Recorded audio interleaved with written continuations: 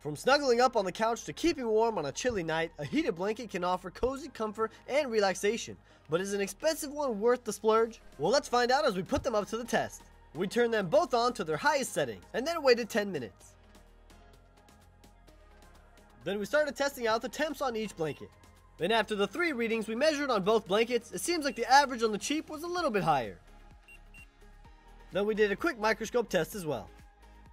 So in conclusion, I would say that the expensive is made out of a softer material and regulates the heat better, not letting it get too hot. It is also weighted, which can be very therapeutic.